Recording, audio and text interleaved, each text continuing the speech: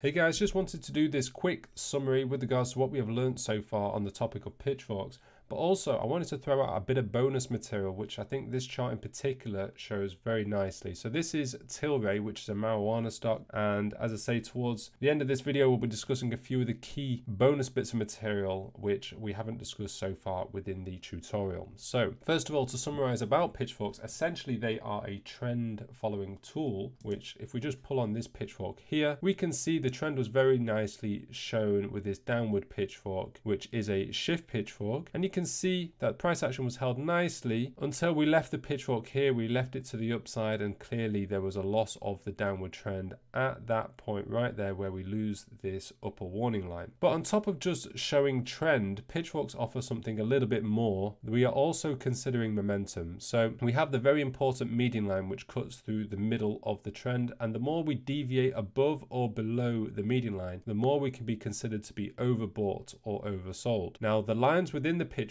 typically act as very useful support and resistance levels, which are very useful when combined with another indicator. For example, an indicator that offers horizontal support resistance, my preference being Elliott Wave or simple Fibonacci levels. So an example here with regards to this Tilray chart is we can see that we've come down very hard here, and then we've had this what I call a terminal overshoot. So this is one of the key bits of information that we have not yet covered. Once we see within a downtrend or an uptrend a big overshoot of the warning line, it will often mark out the beginning of a reversal. Yeah, it's like the hysteria towards the end of a trend. So we get that big sell-off right here. We take out the lower warning line dramatically. At that point, I wouldn't jump in on a long position. I would just be homing in on the chart and checking on it every day, looking for a potential setup or an upside trade opportunity. So here, what we're looking at, we're really the ideal opportunity is once we break out this upper warning line. Okay, so anything in and around here. Okay, so that's what we're looking for.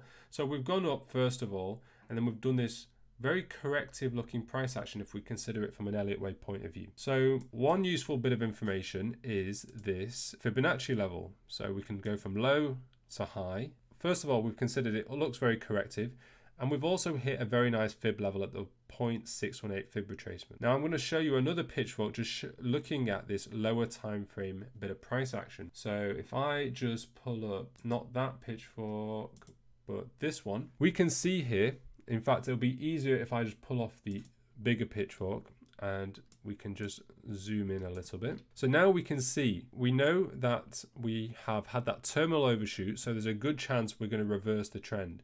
So we look at the initial leg up, and then we look at the correction of that leg, and we're looking to try and identify when that correction has finished, because that is a potential trading opportunity to capitalize on what could be a really big explosive move to the upside, because we're breaking a very key downward trend that has lasted a very long period of time. So the resultant move up we can expect to be pretty explosive.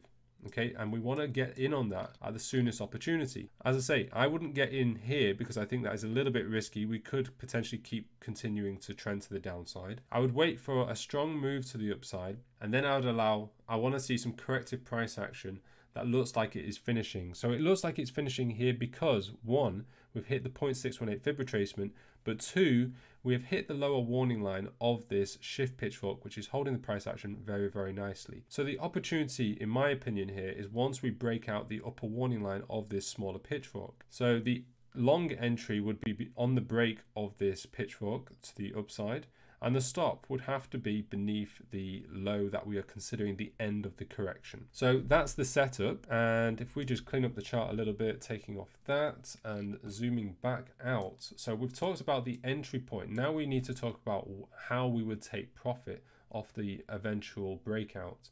So taking off that and just bringing back this pitchfork, we now need to consider another bit of bonus material within this video is cause and effect.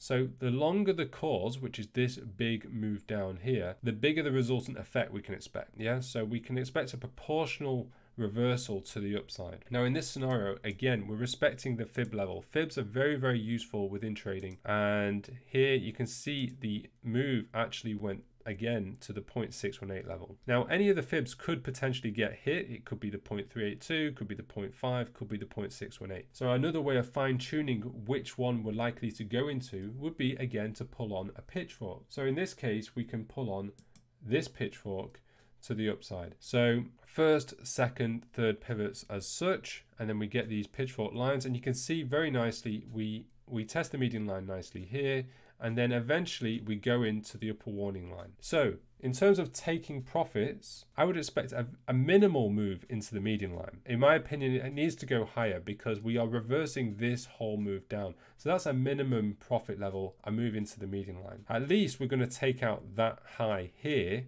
to make a zigzag move. So a first leg, a second leg, and a third leg. Now that might just take us into this point. I think that's a very reasonable take profit level right here, the upper median line and the 50% fib. There's a good argument we could have seen a big reversal at that point. In fact, we made it a little bit higher. So in my opinion, that is the greed move right there.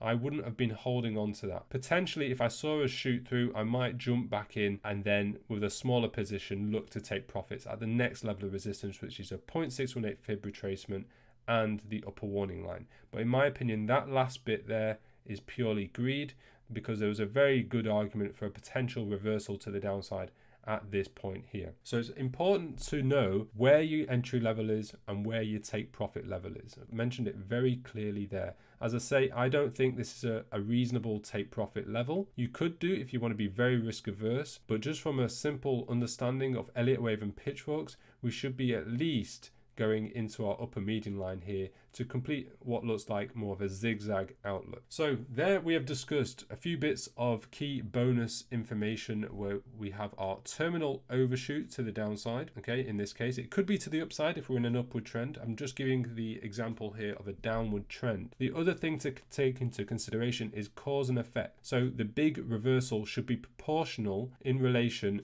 to the downward move here. And then the next thing I just want to mention is with regards to pitchforks. Don't always assume that a pitchfork is going to work. If you're using a shift pitchfork, a modified shift, an original pitchfork, and it's just not holding the price action, don't use it, don't trade. Okay, if your strategy is regarding pitchforks, then don't trade. It should hold nicely, and if it's not, that would be a warning signal to me not to take that trade. I want to see things line up very nicely. There's plenty of trade opportunities all the time. These pitchforks work time and time again. There's no need to take on a trade where you're kind of forcing a pitchfork. So that's the final key learning point. So hopefully that has all been clear. I've shown you here with this example on Tilray, we've used 3 different pitchforks to demonstrate the initial loss of our major trend, and then using this intermediate level pitchfork to determine our target in terms of a reasonable target, which, as I say, the upper median line was a very reasonable target.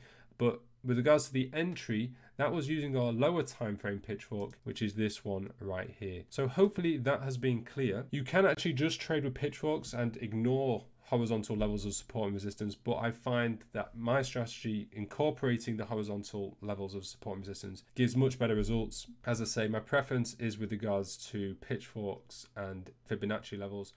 Thank you for your attention in watching through to the end of this video. Now I know there's a lot of you watching that would like to learn how to confidently trade the financial markets independently, and I also know how confusing this can be regardless of how many stressful hours that you put in.